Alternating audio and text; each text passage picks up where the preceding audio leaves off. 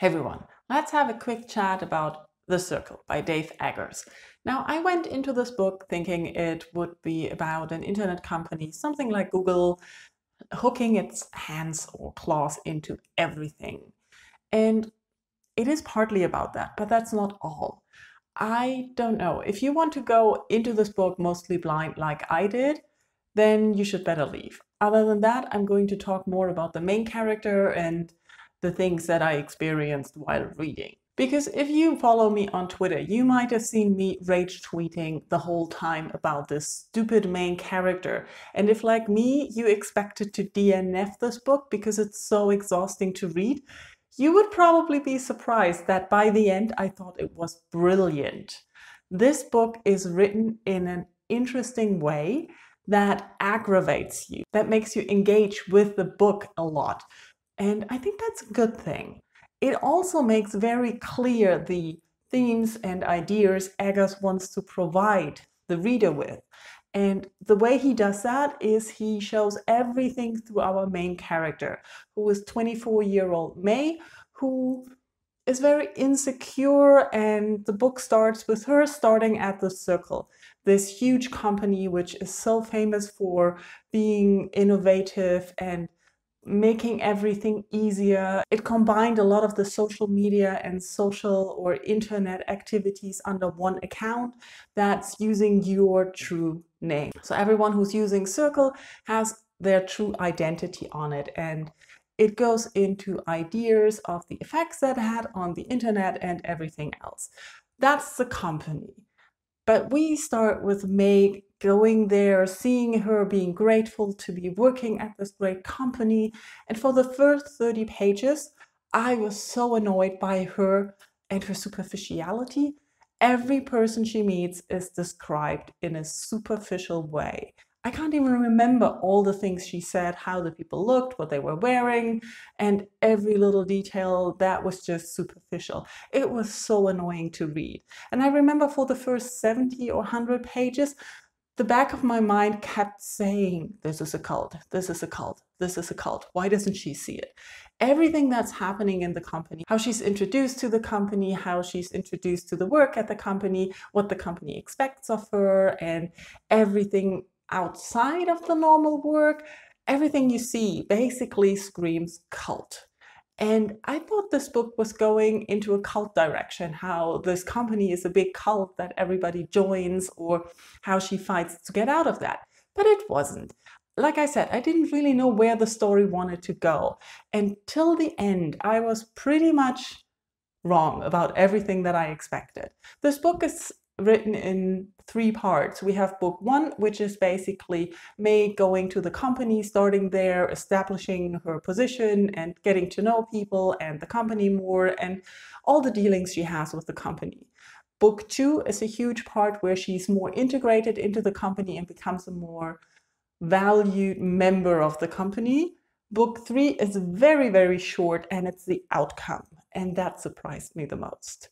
So throughout reading this, you get everything through May's perspective. So you see and hear everything that she sees and hears, but you interpret it differently. You see how she ignores all the alarm bells that are ringing in the back of your mind. You see how she experiences some things physically and has doubts in her actions, but she's constantly believing what the company owners and everybody at the company tells her, even though she's not completely aligning. One of her main excuses to not fulfill whatever they want is always, I was too busy.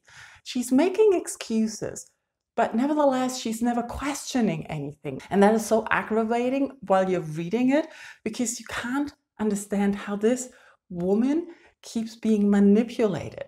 In the second book, you see more of her and how she actually is lacking a lot of self-confidence, how she needs to be seen by others, her desire to be important and valued, and the way her position in the company changes. I don't want to give away too much of the content, but the way that her position and her perception by others change inside the company and outside of the company and the basic circle environment, the world, is fascinating, because she feels like she has power, while I constantly thought she's still being manipulated.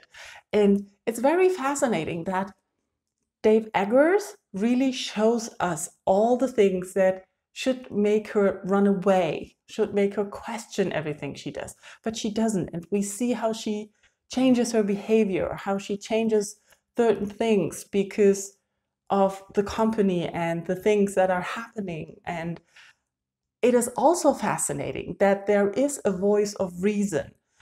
Her parents and her ex-boyfriend frequently tell her what is wrong and what with the ongoings with the company and the goals of the company and the new things the company introduces, where the problems are, and she just can't see it.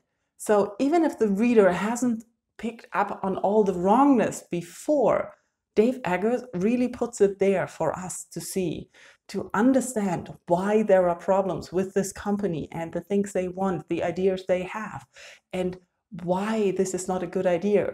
And especially in book 2, we see how our main character keeps ignoring that and keeps twisting her own reality and understanding of things into a way that she discovers that she really, really wants to know everything. The more you get to know her, the more you notice that she's not only insecure and very self-conscious, but she's also very anxious about not knowing everything. If she can't find out information about anyone or find them on the internet, get their location, see them, really reach them immediately, she feels anxious. She has this really, really deep desire to know everything. And in this book, they frequently put it as a right to know everything. Like privacy is shown as something that is selfish, and that sharing and being open and transparent is something that people have a right to, and that it's nothing wrong with that. Even if it's a private, intimate scene or event that is caught on camera, nothing gets deleted because everything gets to be shared and everybody has a right to know. And even though we see our main character struggle with this when it is about her personal things, she still wants to have all that information about others. And she never realizes that that is wrong, no matter how many people tell her. And it's fascinating to see this. It's, like I said, very exhausting to read, but as a narrative device to give us this young woman who really wants to do better. She's trying to do good, and she's convinced that everything she implements and helps implement and start is for the better of society. And she ignores every voice of reason, and it's fascinating to see all of that. There are so many clear-cut images and metaphors that are not even hidden. So I don't know, I felt reading, I was constantly exhausted, especially right now with the coronavirus and the pandemic and all the people that are still fighting against it and everybody being locked down and the uncertainty of everything. I can understand that you want to know what's going on. I could understand her in that part, but it was still everything she was willing to give up, all the freedom and the privacy. It was fascinating to read.